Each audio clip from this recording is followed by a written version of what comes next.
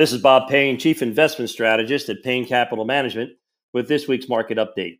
This week on the Street of Dreams, the market reminded me of the old Timex watch commercials from the 60s. It takes a licking and it keeps on ticking. There's so much going on right now. As the war in Ukraine continues, NATO is fighting back through economic sanctions. Oil, wheat, and other commodities have gone parabolic. Inflation stands at a 40-year high, and the Federal Reserve is still expected to raise rates and tighten financial conditions next week. Now, the biggest surprise to me this week is the market isn't crashing. Like the old Timex commercial says, it's taking a licking, but it keeps on ticking. Now, to be clear, the problems I listed are real and may get worse.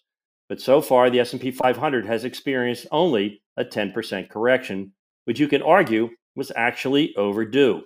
We have not had a 10% correction in the market since the big COVID drop back in March of 2020.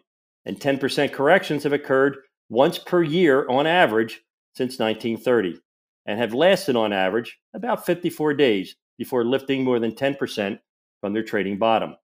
Now, meanwhile, sentiment is incredibly poor, with some of the worst readings I've seen in years. The level of bearishness is on par with what we witnessed during the COVID collapse in 2020 and in late 2018 when the S&P 500 fell 20%. Keep in mind, sentiment is a contrary indicator.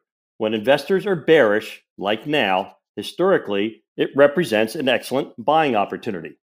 Markets move mostly on the gap between investors' expectations and reality. And as recent surveys show, the former is extremely low right now, while the reality is the economy is on solid fundamental footing. Job openings outnumbered available workers by nearly 5 million in January. 678,000 new jobs were added as the unemployment rate fell to 3.8%. U.S. household net worth just topped $150 trillion. That's a trillion with a T, for the highest number in history, rising a whopping 8.2% from the previous quarter. Now, to put that number in perspective, it stood at about $75 trillion back in 2008, about half of where it is now. Americans have never been this wealthy. While no one can or should time a correction in the market, in my experience, a widening gap between investor expectations and reality happens at the end of a stock market correction, not at its beginning.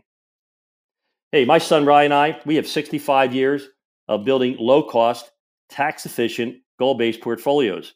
For your free evaluation, all you have to do is text right now, 844-752-6692. That's 844-752-6692. Or just simply give us a call at 844-PLAN-NYC. That's 844-PLAN-NYC. Hey, this is Bob Payne. I'm the Chief Investment Strategist here at Payne Capital Management.